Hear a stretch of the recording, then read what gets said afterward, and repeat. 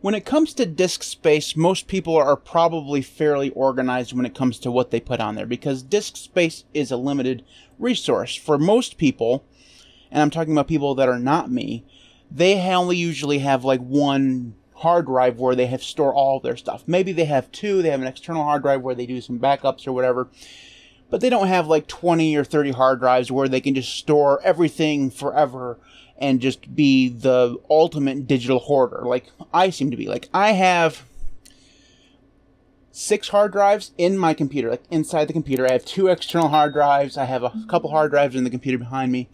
I'm a mess when it comes to actual hard drives, but even I have run up against a situation where I've run out of space on a disk somewhere. And usually what I end up doing, because I'm really lazy, is I take whatever's on that hard drive and move it to a bigger hard drive. That's just, it often seems like the biggest or easiest solution to that particular problem.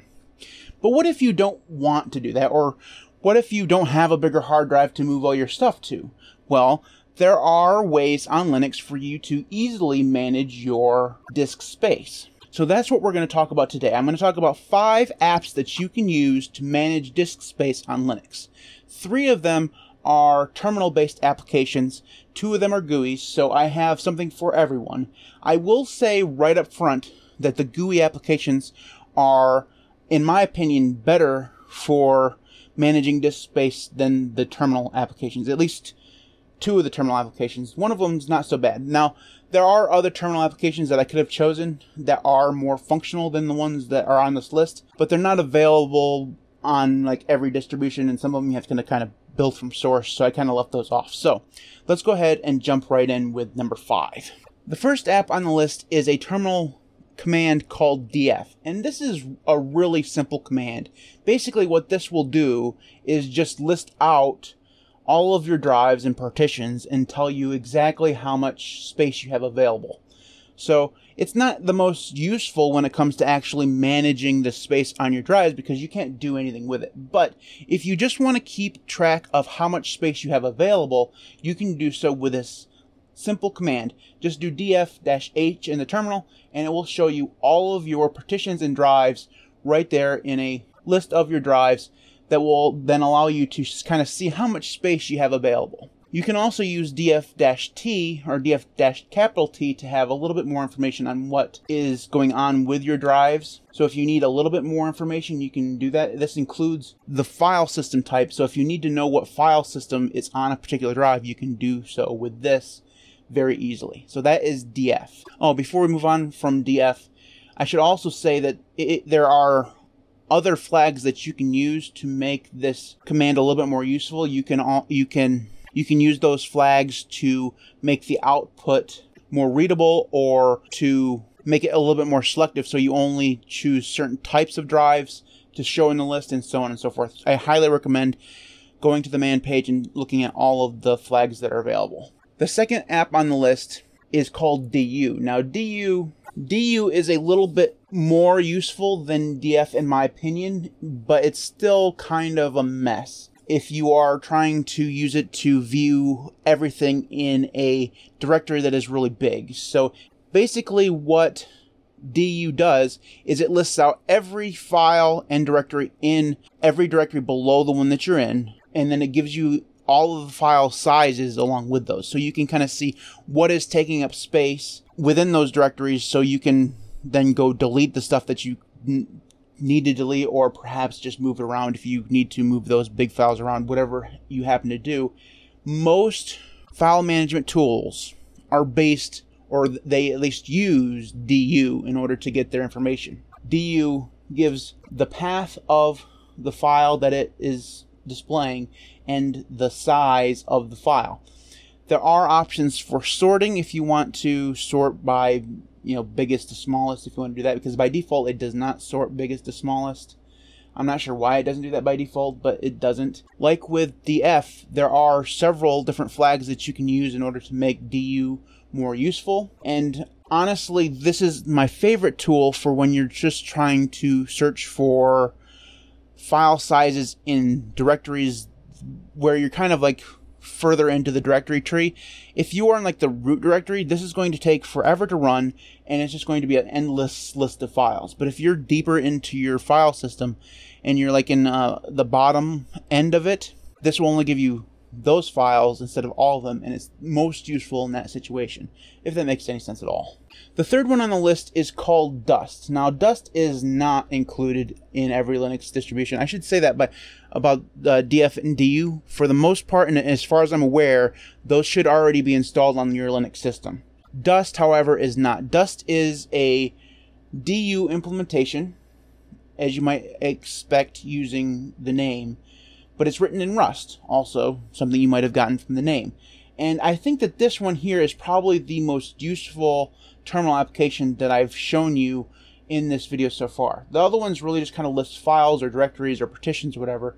This one here has some graphical stuff to it. Like it'll show you a graph of where all of your stuff, the big stuff is. And while it's not necessarily interactable, it's still something you'd have to, if you want to like delete a file or something, you'd have to kind of go CD into that file and then delete whatever you wanted to delete there. But because it gives you a more graphical representation of where all of your big files are, it means that you can kind of get a better sense of what's taking up the most space. Whereas if you use something like DU or DF or whatever, while yes, it does have some color in DU, if you set it up properly, it will still kind of just show you a bunch of numbers, and you don't get that kind of useful graphical interface that allows you to see where the files are really the biggest. Dust is also a very simple application, so if you do dust -- help, there's no man page, by the way. If you do dust -- help, you have a few flags that you can use to sort through things a little bit better, or change whether or not it uses color and things like that. But for the most part, it is a very simple application. Okay, moving on to the GUI applications that I wanted to show you. The first one is called Disk Usage Analyzer. And Disk Usage Analyzer is a very useful application and very well put together.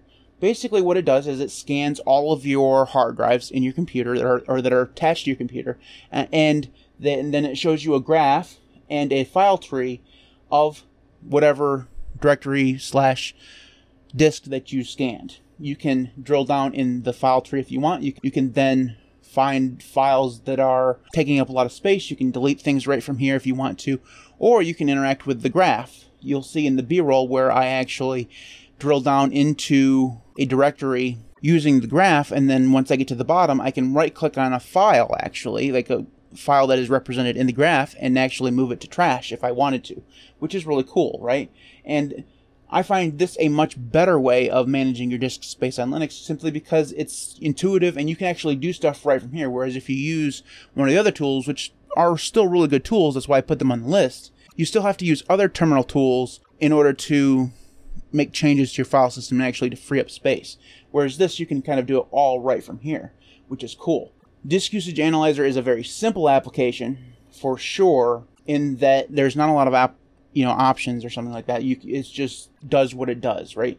It will scan your drives. You can go into those drives, go through the file tree, delete directories, delete files, whatever. It does have a couple different graphs available to you, so if you want to use a different graph, you can do so. The one thing I will note is that for some reason this does not find drives that are mounted in odd places. So if you've for example, I have 2 drives that I've mounted to my home directory. Those didn't show up at all. I'm not sure why. Like if you see the list of drives there are 2 drives that I have that aren't listed there for some reason. It's possible that I just did something wrong, so just keep that in mind, because that's usually the way things work. I just did something wrong. But I just wanted to point that out because you might experience that as well. So that is Disk Usage Analyzer. So the last one on the list is Filelight, and Filelight is my favorite one of all of the ones that I've told you about today. This is a KDE Qt application, and it's very similar to Disk Usage Analyzer, but it does find all of my drives, so that's a little bit of a step up from Disk Usage Analyzer. And it's a little faster in my experience. It's not like 100% faster, but I did notice it being just a little bit faster in terms of scanning things, especially scanning big drives. This one seems to be just a little bit faster. The one thing I will say is that screen that you saw immediately during the first part of the B-roll where it shows all your drives. I have no clue how to get back to that other than closing the application and going back to it, reopening it. So I don't know how to, I spent a good portion of my time trying to get back to that. You probably will see that here in the B-roll. I have no clue how to get back to it because there doesn't seem to be a way. It's possible that I'm just missing it. It's not that big a deal because you can navigate to a different drive from another drive if you wanted to, similar if you were navigating in a file tree. But I would like a way to get back to that initial screen, which there, again, doesn't seem to be a way to do that. In terms of functionality, it basically works the same way as Disk Usage Analyzer, except for there's no file tree here. It's just the graph. I'm not sure if there is a file tree. I actually didn't search for that. I don't think that there is. Whether or not there is or not, the graph works basically the same way. It shows you an exploded version of the entire directory that you started in, and you can click on each color, which represents the size of the directory. And when you click on it, it takes you into that directory. And you can then see the things that are inside of it, or directories that are inside of it, whatever. And just like with Disk Usage Analyzer, you can right-click on a file or a directory and delete it if you want to. The one thing that is different here is that instead of putting it in the trash like Disk Usage Analyzer does, this actually deletes it. So just be very careful. You should be very careful with all of the Disk Usage Analyzer type applications where you delete stuff. Whenever you delete something, if you delete it, it's probably going to be gone. So that's kind of the nature of the word delete. So make sure you're paying attention to what you're deleting, because if you delete something and you didn't mean to delete it, it's gone forever, and then you're just going to be a sad little puppy. So don't delete anything you don't want to delete in the first place, if that makes sense. Always keep a backup someplace. Should go without saying, but just something that I should actually point out there. So that is Filelight. Like I said before, this does have more settings than Disk Usage Analyzer does, but it doesn't have a ton of them. It's not the typical KDE type thing where it just has setting after setting, but there are a few. Things like how to sort your drives are here. Things like appearance options are here as well. So there are a few settings that you can play around with if you want to. So that is Filelight. And those are the top 5 ways of managing your disk space on Linux. Like I said at the beginning, there are definitely other applications that I could have put on this list. There's one called GDU that is really good, although I'm not sure if it's still being updated. That is a DU clone / extension that is written in Go and is more interactive than DU itself. So that is a really good one. There are several other ones that are based on DU as well that you can try out that also have several different options. A lot of them do basically the same stuff. Some of them have places where you can interact with them and actually manage your file system. Some of them are just prettier versions of DU.